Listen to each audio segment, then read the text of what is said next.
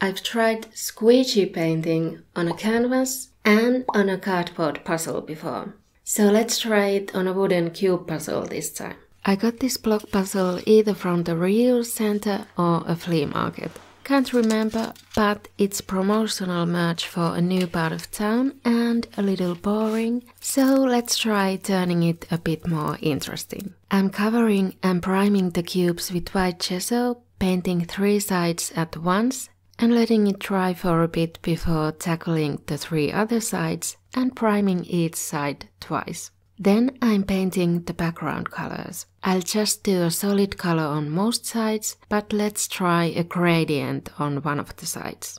And we're getting to the good part. It might be a good idea to tie the blocks together somehow to make this work. Maybe with tape or a rubber band or string or velcro like I'm doing here to make them stay in place. Then I'm adding the dots of paint. I'm using the more fluid paints I have this time to see how it goes.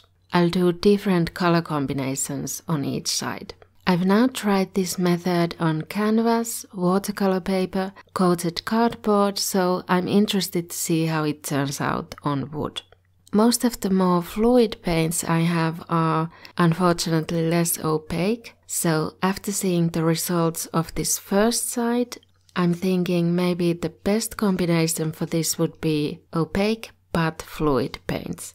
I still like how this turned out, it's just more of a faded look. I'm dragging the excess paint onto watercolor paper that I already used for previous squeegee paintings, and I'm letting the blocks dry well before moving on to the next side. It's a little problematic because it's thick paint and takes a long time to dry. And it's interesting, as some people pointed out in the previous videos, that it works better on watercolor paper than canvas. I first thought that's because it's smoother, but the wooden cubes are smooth, but they're also hard, so maybe it's more of a case of how absorbent the surface is. The paper is going to soak up more paint than primed wood or canvas or cardboard. For the second one, I swapped out almost all paints for the opaque ones and was less heavy-handed with the squeegee. I only kept the dark blue since that one worked pretty well. And I much prefer this one. I did have to let it dry for longer since the paint layers are thicker. Also, as a reminder, I do clean off the squeegee with paper and wash it with soap and water after each use to keep it clean so the acrylic paint won't dry on it. The metallics seem to work well, so I'm doing one side with just them and white. I'll link below all the paints I used.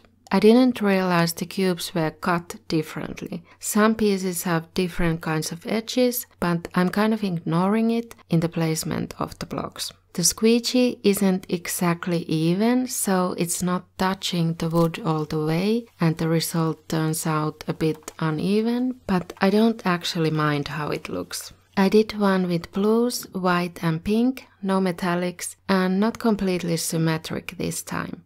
I'm probably giving these to my nephew, so I'll varnish them afterwards so the paints hopefully won't rub off when they're used.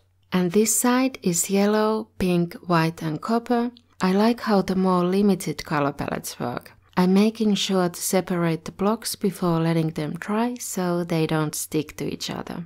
I take back that the paints would need to be very fluid. Opaque and heavy body paints seem to work at least on a hard and smooth surface like wood. Which side was your favorite? If you want to see how the cardboard puzzle squeegee painting turned out, check out this video next. See you then. Puzzle this time.